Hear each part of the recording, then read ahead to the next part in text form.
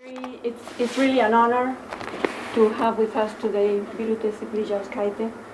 She is a person that I think all of us who study Spanish literature know. It's a household name, a difficult name, but it's known by all of us. No matter what our area of research, if we study Spanish literature in relation to Europe or Western, to any Western world, we are bound to come up with a book or an article written by Professor Ciplijauskaite.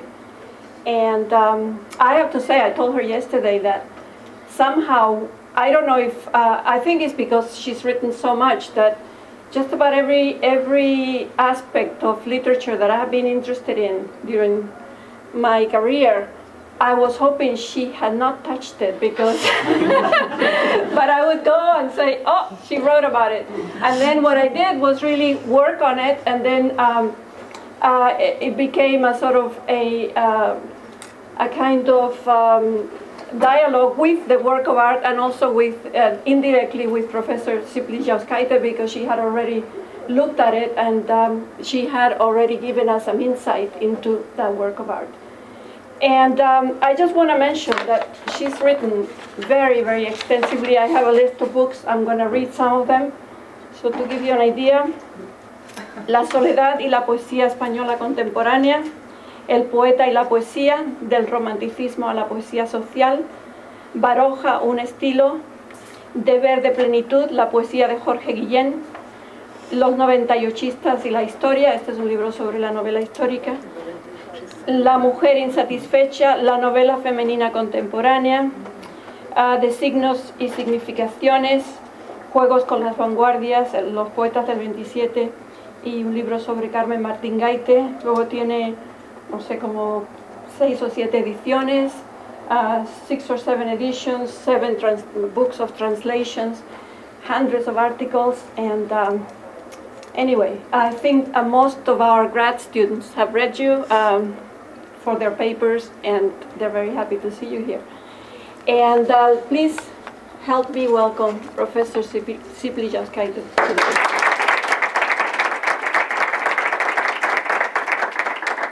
I first want to thank Professor Ria for the undeserved introduction, and for inviting me, and to just, I told her, I told some of my friends, that for me this is a very special occasion, because I'm sure that this is the last time that I talk, and mainly because it is this year that it is 50 years since I received my PhD at Bryn Mawr.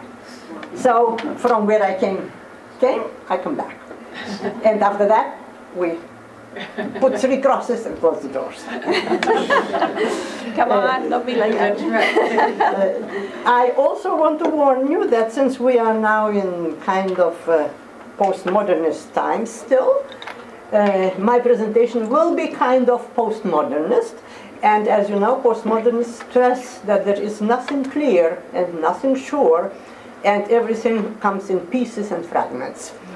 So that is what you will get. And please, if there is something that you think is wrong, let me know. I don't want to present a finished lecture, which I don't have really, but I was reading lately several novels. Some of them call themselves historical novels, others don't. And so to simply throw out a few questions.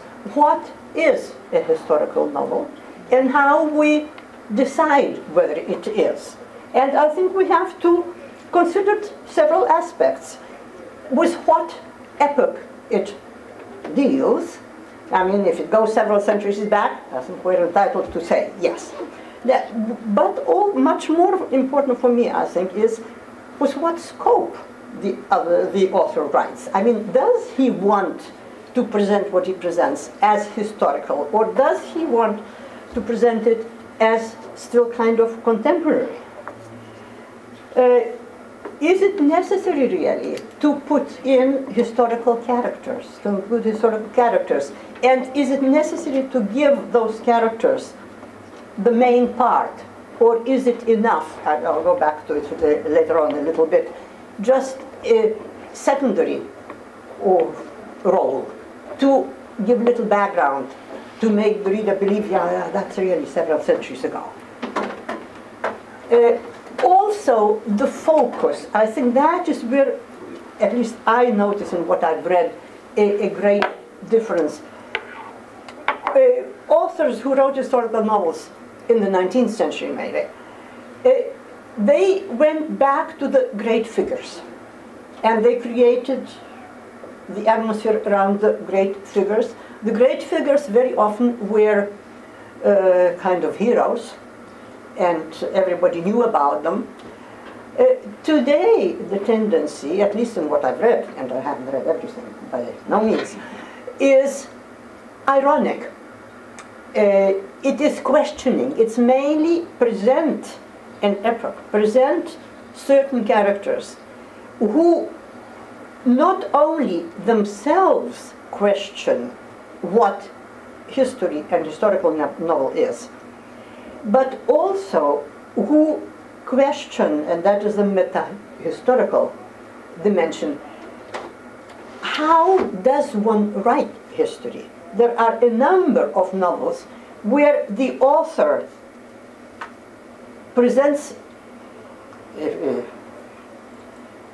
scene and then interrupts the scene and enters and says, well, I so-and-so think so-and-so, so that it is a dialogue with the past. It's not only taking, there are now countless books written about the historical novel, and of course I'm not going to enumerate them or anything, but I find that rather interesting, that everybody is now really sure that there is not one way to see history, that there always enters something personal. It is either more positive or more negative, but especially and here of course we do have, I mean, I think it just seems ridiculous to have me talk when you have here an expert on historical novel in Spain. So she will have to fill in. But in Spain today, often the authors show that it's not right to think that there has been one history, that there is one way of looking at history, that you have to dismount and to put in an ironic approach, or a parody even, because then you start questioning what not only history but life is. This is the most modern and more interesting aspect, to see that there is nothing sure, that everything can be created and worked upon still. More and more emphasis is also being put not so much on documents. Take historical novels written in the past century. You really have a description of the period. You have also very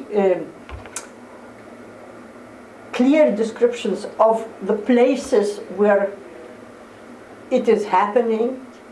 Today, everything is a bit blurred. Again, in order to make us think. In my opinion, that is the great achievement of the new authors who write well, not everybody writes well, that there is not one history.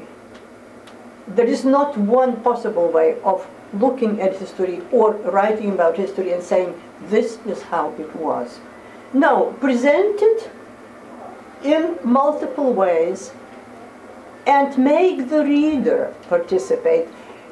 I think today's authors want the reader to be much more active than last century's readers. Last century's readers give you a cake already all baked, whereas the new ones sometimes take it out of the oven when it's still warm and then let us see what is happening. The examining approach is very important. There is also another little detail that I think is important. It's not only talk about facts. You don't need to enumerate facts. You don't need necessarily to present documents. There is also the affective side, the kind of a magical side in recognizing and presenting history. But that way, it should come as a revelation. I mean, they want to make any history, even the one that we've learned in school, things happen so and such a date. No, there's always something before that date that was already in the making, and then there are all the after effects, and that we should question those after effects. And therefore, it is also not a personal view of history, but a collective. You probably, I mean, everybody reads novels, and I'm sure that everybody has read several historical, so-called historical novels. We find a dialogue of different characters with different opinions, and we never get just one view. I consider it a great gain, because at least it makes me think. There is always a different perspective. And this permits, again, to put in new questions, like even when they write, even when today's authors write about 19th century or 18th century or the Middle Ages, go all the way back. In the last, I would say, at least 10 years, and by now probably even more than that, the feminine point of view comes in, is much more important. And not necessarily to only protest, but again, to amplify, to make us ask ourselves, since I'm a woman, what have we as women gained? Do we have a richer experience now when we think about what is happening around us? And that does not necessarily have to be what some authors call, and I like that expression, the rabid feminism. Doesn't have to be. It simply has to show that a woman even lives history differently, and experiences history differently, and reacts differently. So there must be always some kind of a dialogue, which again leads the reader to more analysis. The reader starts analyzing according to how much we have read, from which country we come, our level of education, and so on. This includes another aspect which I love. I think that some novels that I've read lately have gained so much in order to show that everybody is different, that there's not one way, even to speak about history. There are quite a few authors in different countries who introduce beautifully the use of dialect. And the dialect, again, can be dialect of a cultured person, or it can be a dialect of a rural person who really has not gone to school and sees the reality differently. I mean, we don't have to have university education to say that reality is that way. We must try to feel what people with less education see in the reality and how they express it. Therefore, some of the authors have gone even much farther back and have questioned the myth, the old myth. I mean, what is there of truth in the myth, and how can they be transformed? There have been numerous, wonderful transformations of myths written. Again, women have collaborated there very much, because they show that actually the old myths don't present the women always quite as things were. So it opens new doors But at the same time, it presents the past not as a linear development, but as a fractured past. A line up of separate images, with big gaps in between, which the author, the reader has to fill in. I really myself believe that we have gained, that we can collaborate more in reading the new novels, and still learn quite a bit, actually more, because we don't get the ready picture. There is a great tendency in the, of course I've read probably a little bit more Spanish novels than others, but I'm trying to keep up a little bit, also in other languages. The hero is not a hero, necessarily. There is a debunking of the hero, showing that sometimes he doesn't deserve to be distinguished. And this brings, of course, also a disillusionment, which I will not go into details, but when you think about what has been written, for instance, about Spanish Civil War, but already after Franco's death, then you really don't know which is which was right, and that all the destruction sometimes has been greater than what has been gained. So it is kind of asking us to contribute something positive. The modernization of myths, of the old myths, of course. And in those, I have come across more of the women's figures being transformed in different languages, like the Melusina or Penelope. I think in practically every literature there is something, or Ariadna, Antigone, and I could go enumerating more and more. There are, at the same time, some more precise, more chronologically precise aspects. Or maybe I just put my hands on those books. Like the Holocaust, the treatment of the Holocaust is very different from authors who write in Italy, in Germany, in Spain less maybe, because they have enough to deal with Franco.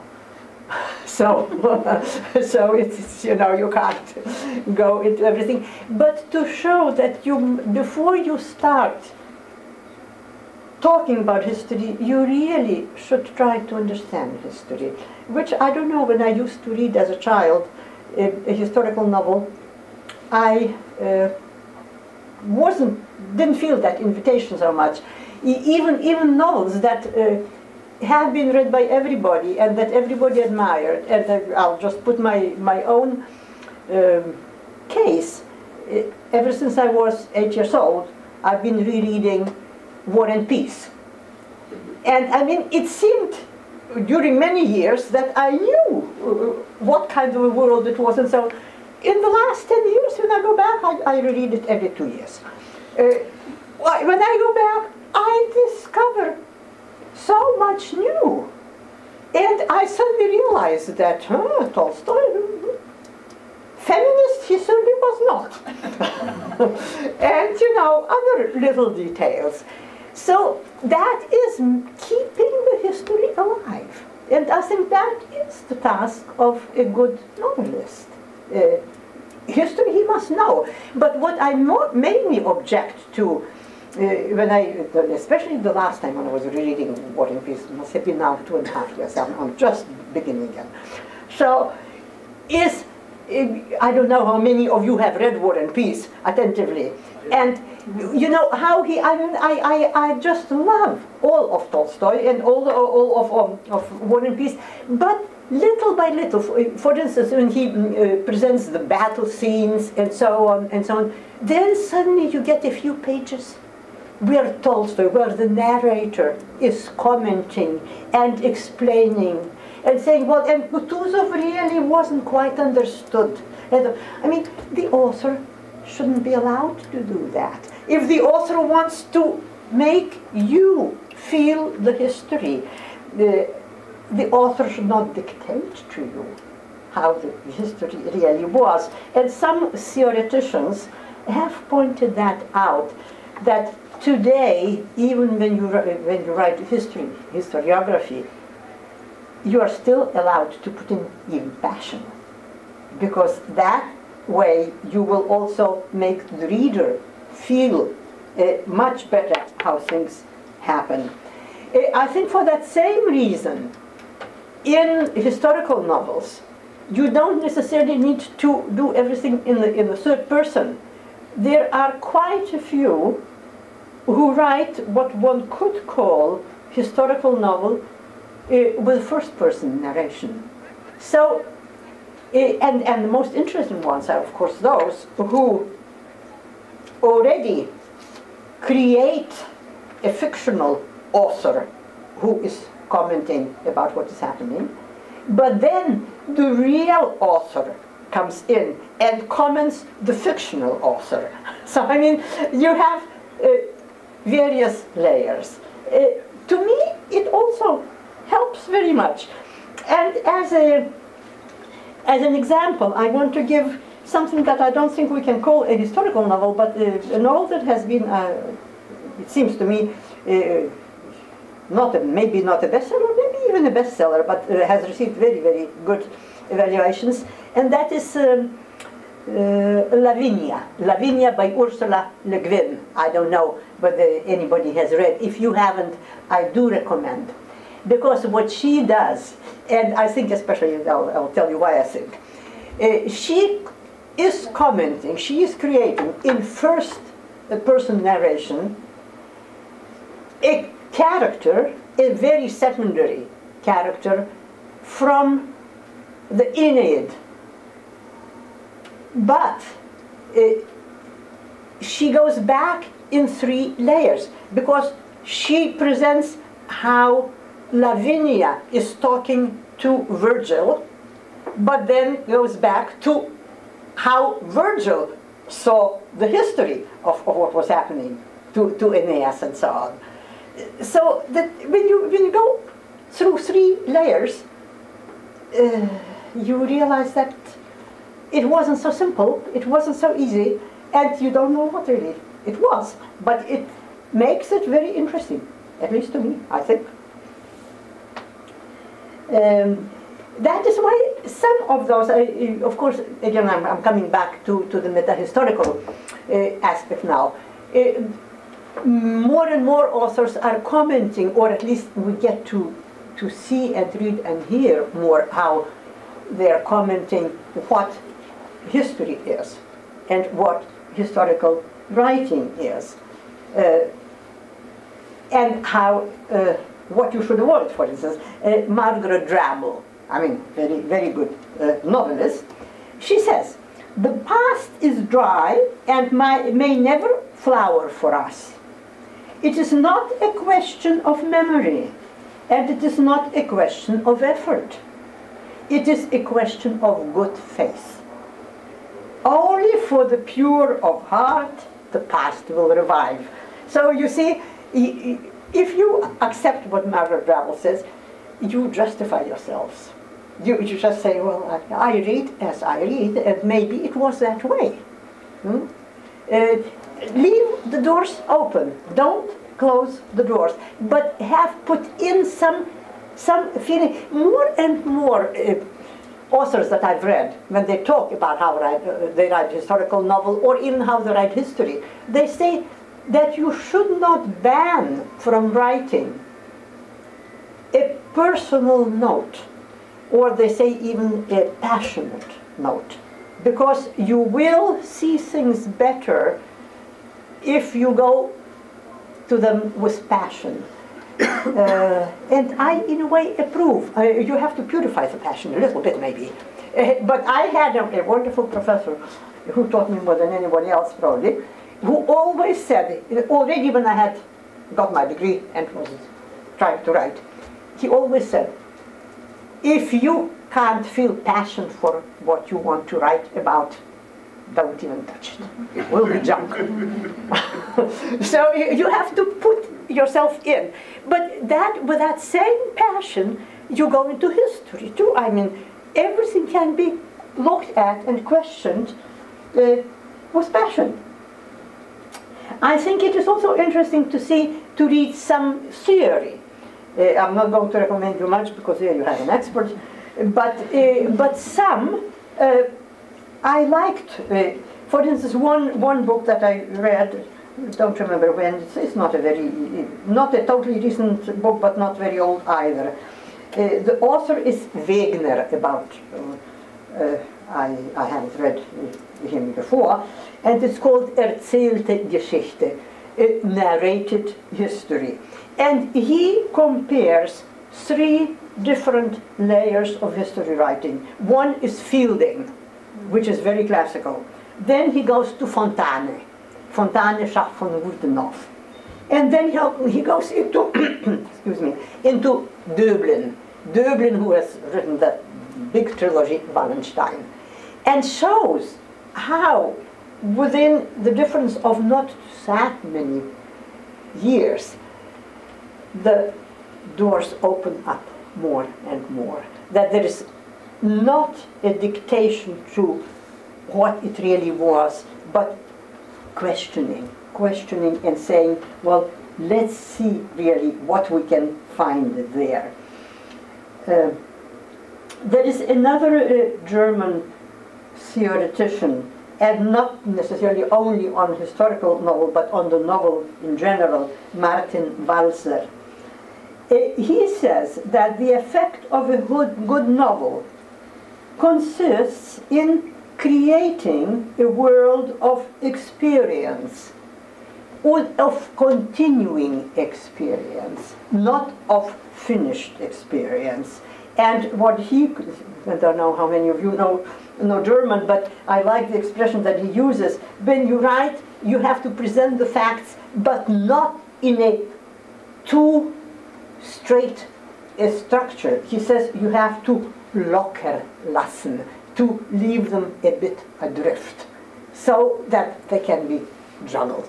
And then which fits in here and another fits in there. And if you reread the novel, then of course you can change your order so that history should be alive. That is why I wanted to call my talk whether historical novel is a chronicle or whether it is a living experience. Because if it is a living experience, it develops with you.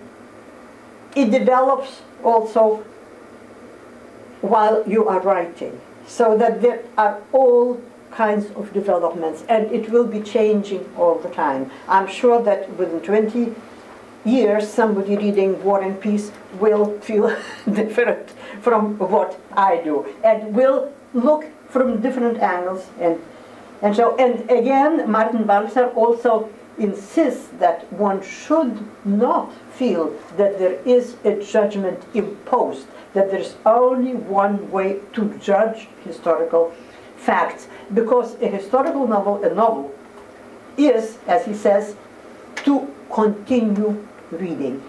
To continue reading in order to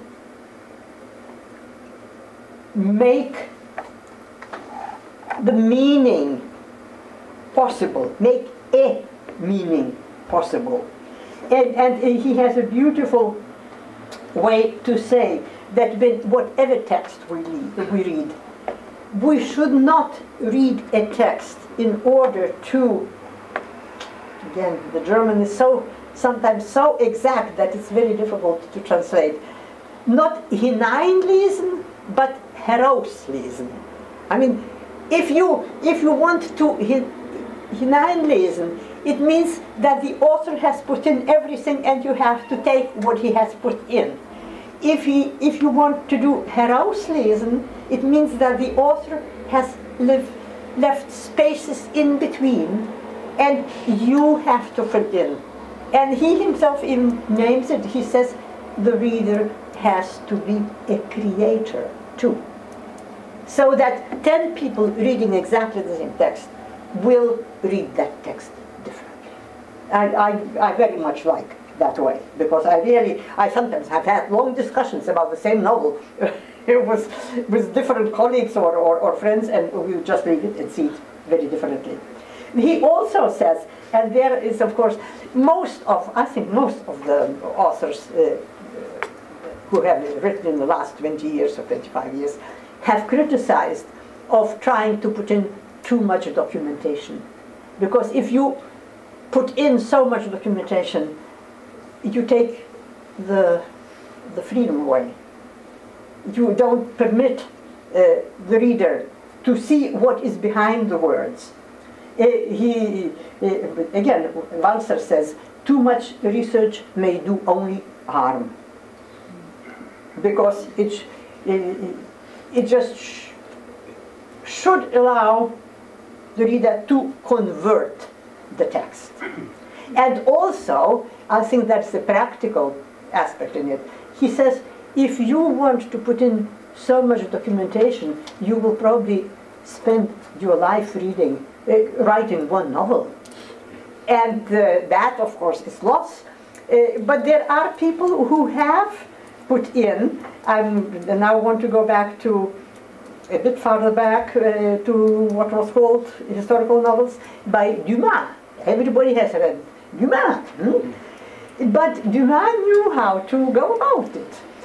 He had what the French call nègres, people, slaves who work for. He had graduate students, and in those days we are not called graduate students. But anyway, young people go and gather documents. And then have one of them especially, who even put those documents together and kind of wrote a draft. But that draft, of course, would have never sold well, would not have become so popular. Then when he had already that documentation, which the other man had read it out and had written down, Dumas added intrigue. Make it so that the reader has to follow. And he was very successful. He was very successful. And some, unfortunately, I think probably it's more difficult to find just the right point where to stop between documentation and intrigue.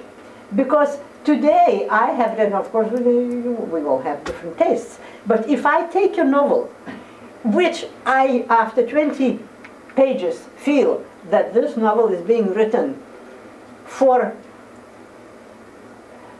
to attract the masses, for bestseller effect, well, that to me does not count as historical novel anymore. Because if you want only a pleasant, pleasing, intriguing effect, that just doesn't count.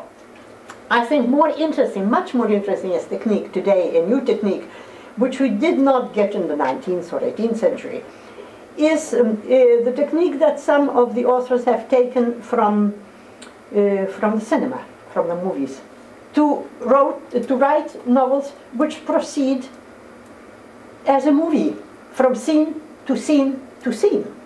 And in between, the reader has to fill in.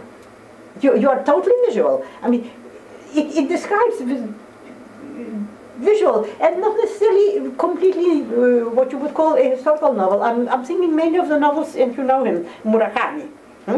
You really, the first time when I read his first book, I said, is that a novel or is that a script for a movie? Because it just goes that way. But he writes well. And he creates a picture which you also help, jumping from scene to scene. And that way you can, I think, put in more, or present a totally different view. Like some Japanese, again, Kazuko Ishigiri, he presents England through the eyes of a butler. And of course, that's a new way, huh? And it's enough to make you interested and try to follow him. Some of the theoreticians, one of them says that today the meaning of history is always contingent and changeable. There is not one meaning. There will not be the same effect of a historical novel on every reader, and it will be following an evolution. More and more authors put in a variety of changing perspectives, because there is not just one truth. The only truth, now this I really love that, an author whom I really love anyway, the Portuguese José Saramago. He has been translated quite a bit. He has a nice book of conversations, dialogue with Ricardo Reis. And he talks a bit about how he writes and why he writes and so on. And where have I this? I'm getting lost now. No, he says, and I should probably translate from Portuguese. When the reader reads, he does not read a novel. The reader really is reading me. Because he says, most of us write in order to know ourselves better. And when we want to be understood by the reader, we have to be explicit and clear. I like that way, of saying that at the very heart of it, I am there sitting always. Let's see. That is why also often the authors proceed by point-counterpoint. Like one of the theoretical books is critical books rather than theory, I would say, is called Contrasentidos. You present one and then you present the counterpart. And again, the reader is being made today much more active. You have to collaborate, otherwise you won't get enough of the book. Also subvert the truths that have been accepted so far. Umberto Eco has written quite a bit about that, and some others also. Let's see what else. I like another expression of Saramago. He says, what do? I gathered some facts, and then I play with them. He just uses the word, I play with them. I put them like little puzzles, and then I undo them, and I put another puzzle, and finally something comes out of it.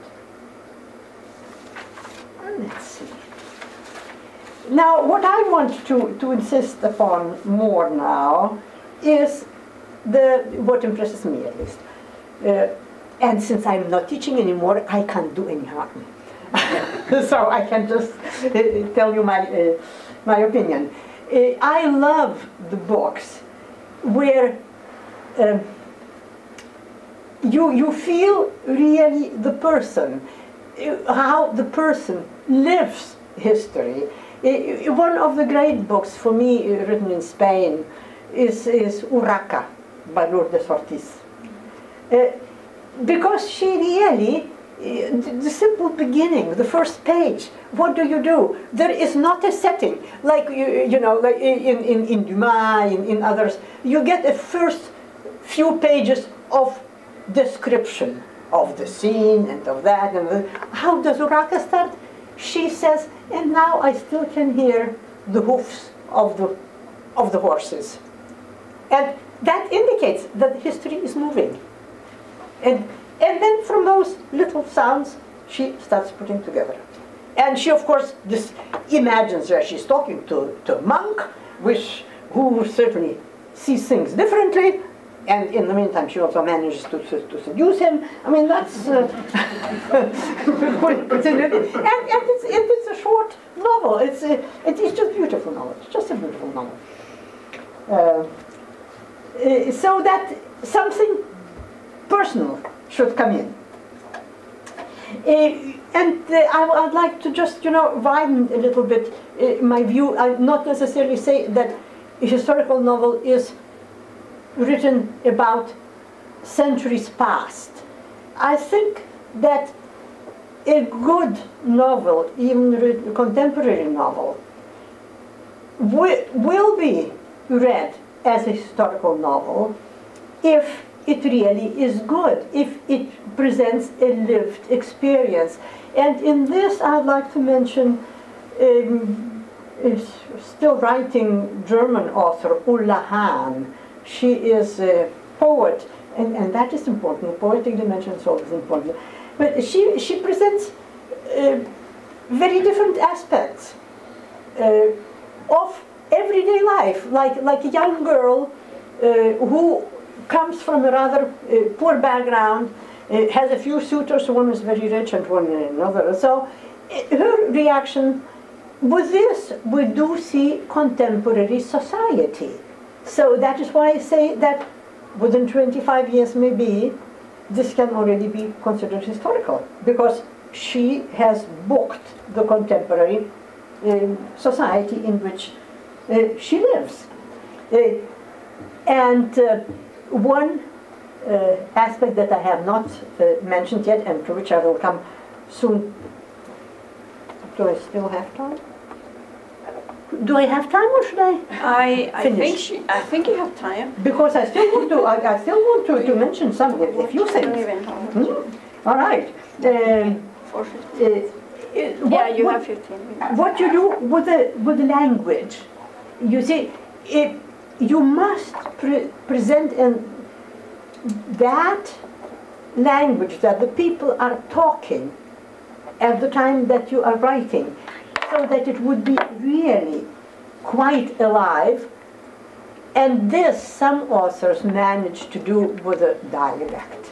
And there I want to mention Andrea Camilleri, who he does just incredible things. I mean, he really creates a whole atmosphere by presenting not necessarily even that person, he's Sicilian, and writes in a very special Sicilian dialect.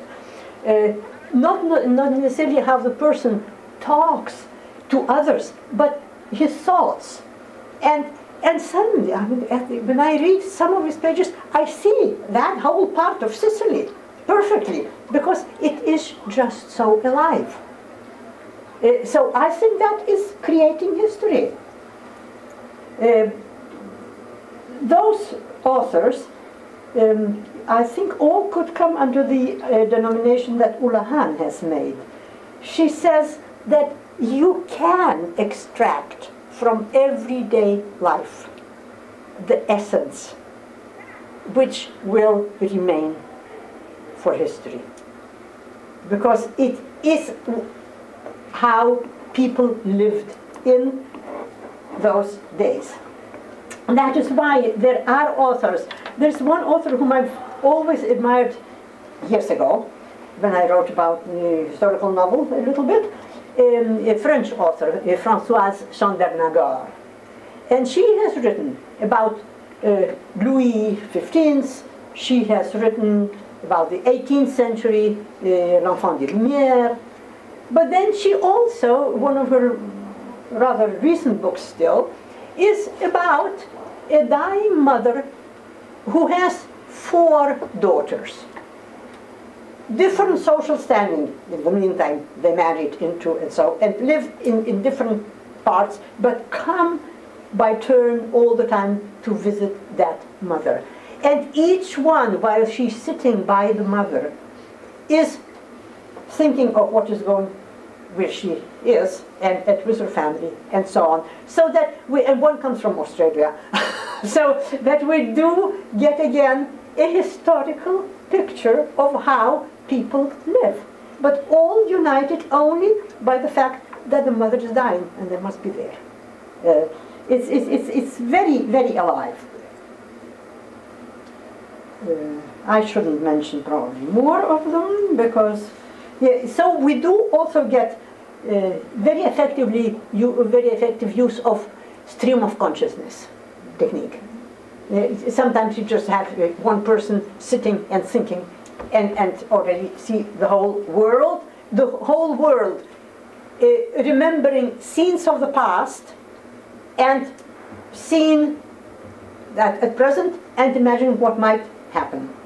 Open endings and no judgment. That's very important. Because before, history was always judged. Usually in historical novels, you already got an evaluation. Again, go back to Martin Walser, whom I mentioned before, to stress that there is no fixed one way. He says that if we realize that it was not necessarily quite like that, if the author leaves open door to imagination, then the reader becomes also a creator, not only a reader. You have to create while you read, and I like that way. Because I don't write fiction, so I think when I read those books, I can continue a little bit. Another comparison that he makes, I like also very much, that today's reader of a novel does not listen to music, but creates music. You can realize that it's quite a difference. I don't think I should go into specific novels, because probably not everybody has, but just mention that with the idea of open history, of what the history is, there have been very many politically motivated novels written in very many countries, like, especially want to mention the Arab women. Then also the novels of Ismail Kadare about Albany. Gisèle Pineau writes about Guadalupe. I think that also very interesting about the Holocaust and the consequences. An Italian novelist who came to Madison, where I live, just a few months ago to talk to us, Clara Sereni. And she puts in very many aspects, also showing that there is not even one way of judging the Holocaust. That it does leave traces, but everybody has lived it differently, and the reader will, of course, also add so much more interpretation if the reader has gone through any kind of similar experience, not necessarily that experience. And that is what I say. We can. No, I want to finish by mentioning one author who really impressed me tremendously. And that has little bit to do with the Holocaust also, but it's exile. Exile is another theme. The Nobel Prize winner this year, Herta Kraus. Her latest novel, I like all her novels. I think her novels are just absolutely wonderful and very exciting. But her latest novel I just read very recently, it's called Atemschaukel. And I was going to ask somebody how to translate it, because how do you translate schaukel into English? Maybe Charles Is can. schaukel would be like a swing? Swing. I thought swing, but I wasn't sure. All right. And if you say Atemschaukel, I think it defines her way of writing, because she talks about how they were put in the concentration camps, and it was a horrible thing. But she does not describe the horrors. What she does, she wants to achieve the effect through the words and even more through the rhythm. Atemschaukel, it was so horrible that it just cut your breath. You couldn't breathe anymore. So she cannot write in a totally regular, developed sentence. She writes staccato. Here, and suddenly nothing, and then another very strong word, and nothing, and again. And at least I get that experience so alive that I've never read, I think, anything as impressive. So I don't know whether the novel has been translated. This is her last novel. But it's just absolutely wonderful. Whatever you read by Herta Müller, you will not regret, I think. Is there anything else I wanted to say? Well, I'll not mention any others, I think, because it's about time, isn't it? Yes. So I want to finish with an aspect which I have not mentioned, and ask you to write. Please remember that if you write diaries and write good long letters, that helps so much for history. And that is always a living history and not a dead written history. Thank you.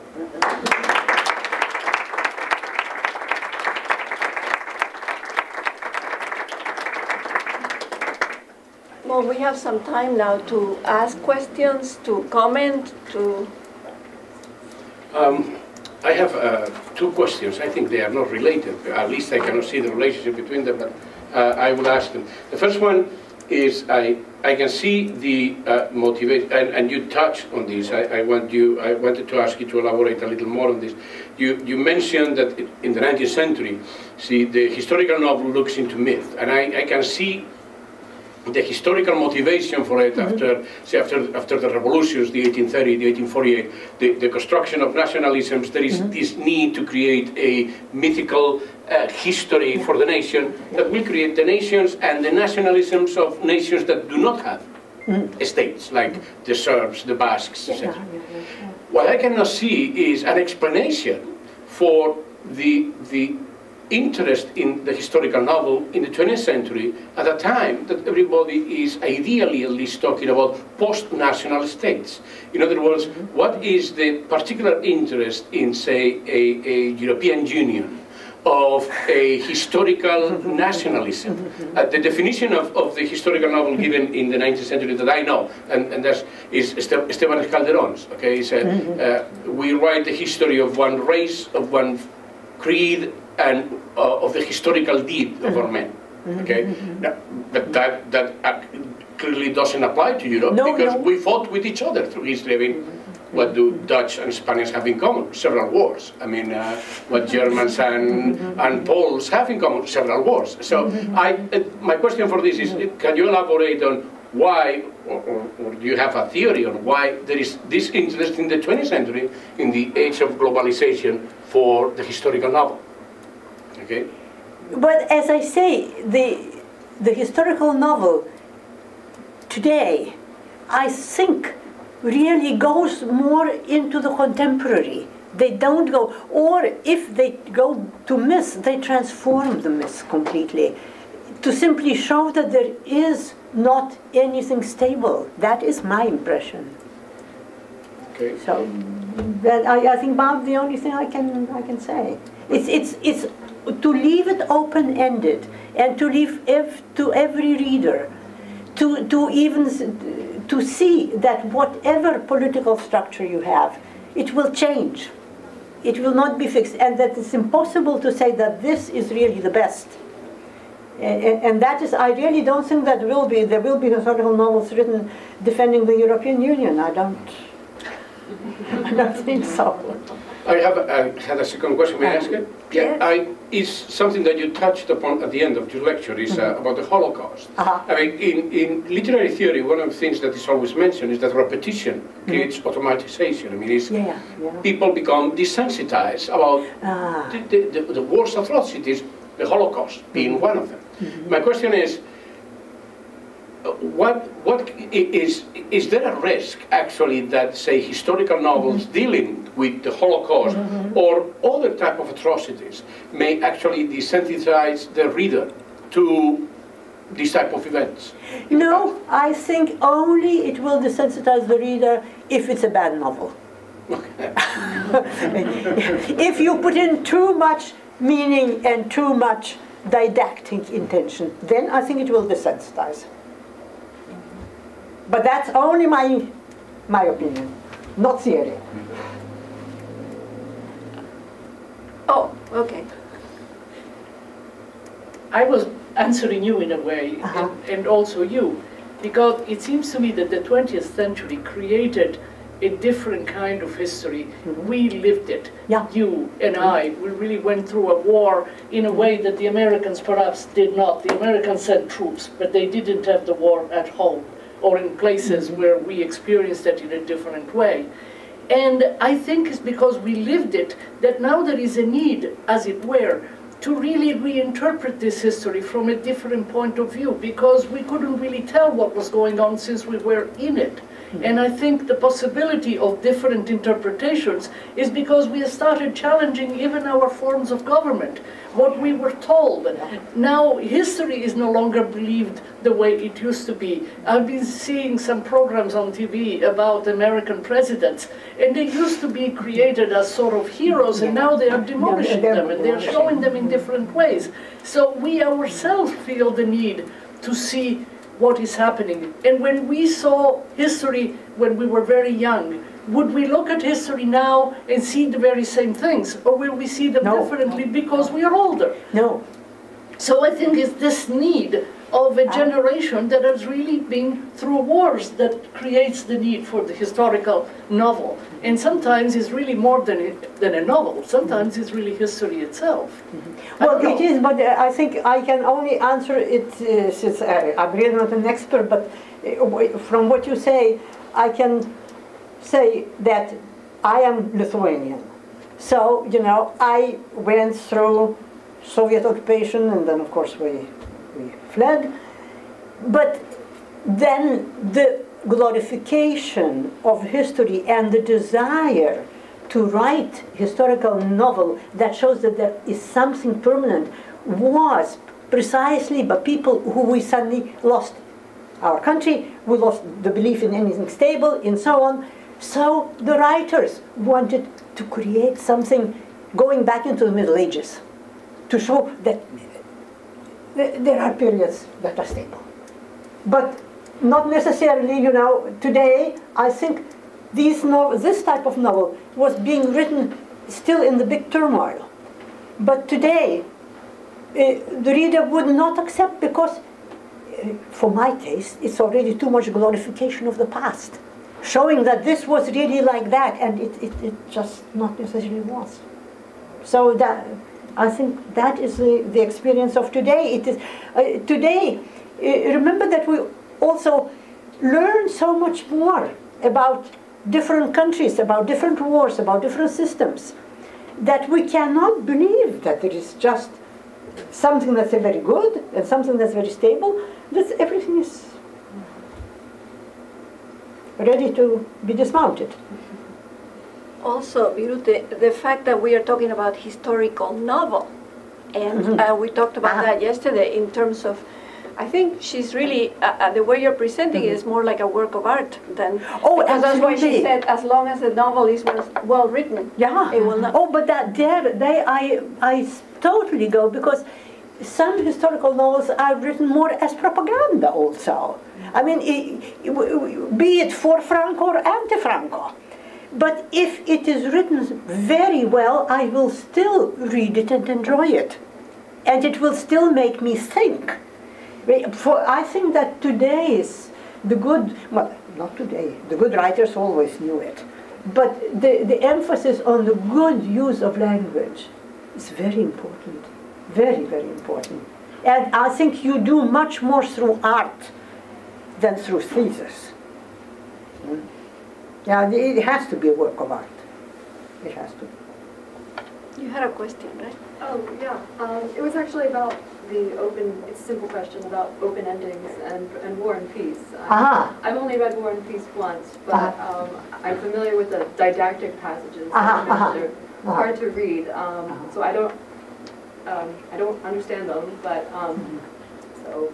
No, but you see, I think Tolstoy believed that he had to defend, that he had to explain. Tolstoy is not a contemporary writer. I think today, an author like Herta Müller would not write a War and Peace. Yeah, my question was actually, since you were emphasizing the importance of open-endedness and the spaces, if you felt that, I mean, clearly you must think War and Peace is a great novel if you read it every 2 years over and over. Yeah. So do you feel that that detracts from the power? Is that like a weakness of the novel, or? Well, I think a weakness of the novel. I think I myself, if I didn't have to read the pages, you know, in each part, in each volume, there are a few pages saying, explaining that the real truth is that Kutuzov was so and so and so. I would rather not have them. I would rather be allowed to judge. I mean, if you address a reader who is a little bit intelligent, let the reader decide, you know. I don't like an opinion, a judgment being imposed. I don't think it helps a novel. So you feel those passages are kind of superfluous? Oh, I myself would prefer not to have them. Yes. Yes. And I mean, when I was 10 and when I was 15, I didn't notice it. But now, in my last reading especially, they just shake me up. But I don't tear out the pages, but I wouldn't mind not having them. Questioning. So it can be historical, but if I decide that I don't want it to look at it from that aspect, I mean, can you elaborate a little bit on Well, that? I think it's not so easy to elaborate because I really, as I say, I have not done any theoretical thinking or anything about it.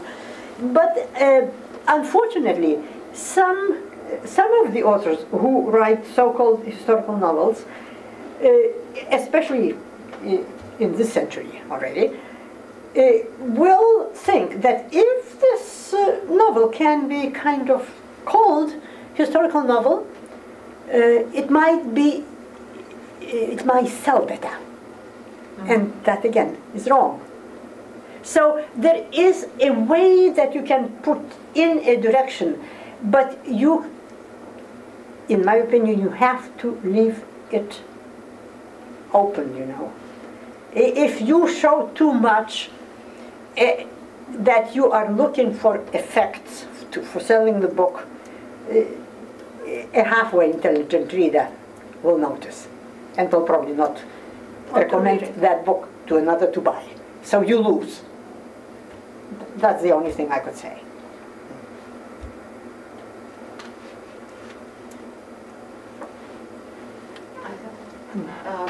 I think you established very well that in the 19th century and the tradition where Tolstoy belongs, they were, these novels embodied the grand meta-narratives that maintained the heroic image and the pretty Eurocentric view of the world. And I wonder if you think that it's an irreversible transition towards the subjectivity, the many truths, as you said, and creating alternative histories in plural, and that also came with the possibility of many diverse point of view, narrators, time frames differing. I mean, the entire structure of the novel has been shifting from a very set, very authorial, very authoritarian authorial position to a more the author is dead kind of position. Well, you know, I could not predict anything, but it seems to me that now, once you have seen reading the really good new novels, which show you the fluctuation, I myself am bored with a novel which tells me exactly. So I don't know that I would dare to call it irreversible, But I would say that it has opened up more ways, and it's inviting to consider the reader, the good novels, as an intelligent being more.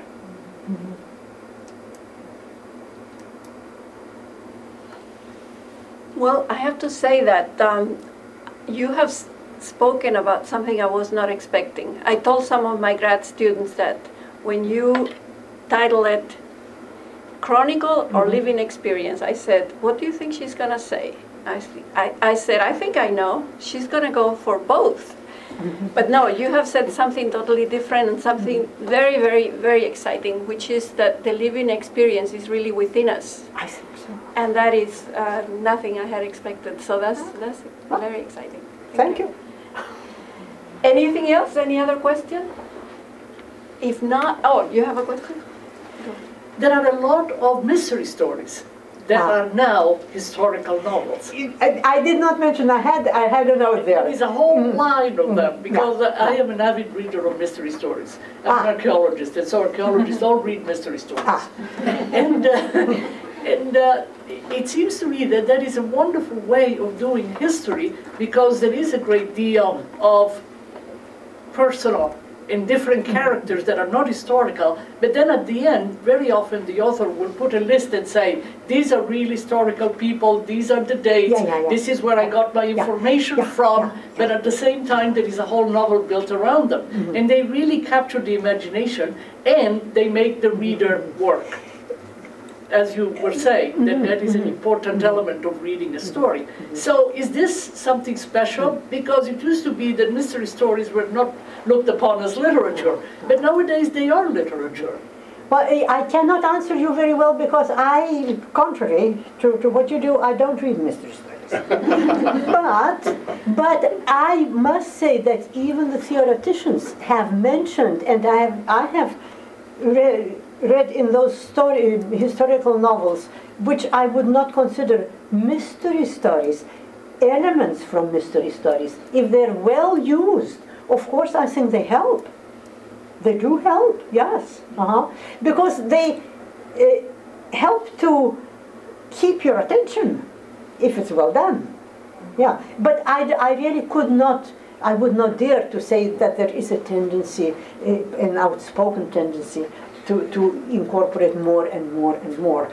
But several theoreticians mention that too, that the detective story element enters now, even the historical novel. Yes, to create a good novel. It all has to be balanced out. That's the only thing I can say. I have a question. Very, very simple, but what would you consider an example of a good historical novel, say, from the 19th century in Spain and from the 20th century? Well, from the 20th century, for instance, Urraca, definitely. For me, Urraca is really just a marvel. Yeah. 19th century, there are many. I mean, you look at them differently. I mean, you cannot, I would not dare to say that Galdós, this and that, is not good because it does not have those open endings and so on. He lived in a different time.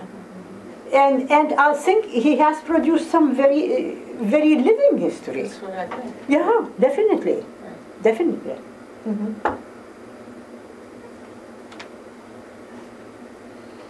How about the grad students that read you and now they don't? Any questions from you guys? Do you think that an historical novel can change or reinterpret history in some way? Because I'm thinking about a historical novel that was published last year in Spain that tells, it's about the night of the February 23rd, and the coup d'etat in Spain. And it's focused in three characters, the ones that didn't they didn't hide when the Guardia Civil came in, into the parliament. It's about, the story is told through the eyes of these three men.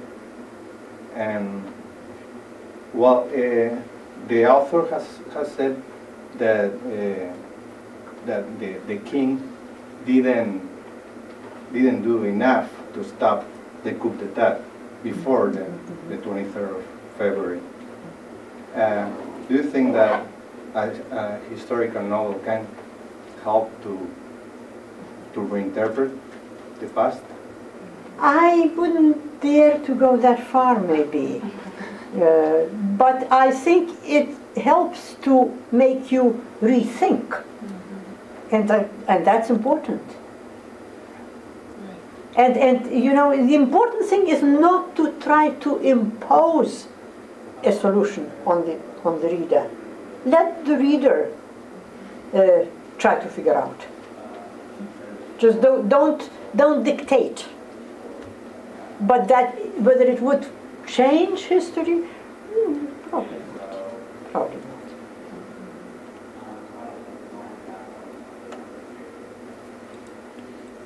Okay, if that's all the questions, we can continue. We can have a little wine, some cheese, and we can continue talking with Professor Ciplijauskaite. Thank you very much. This was great.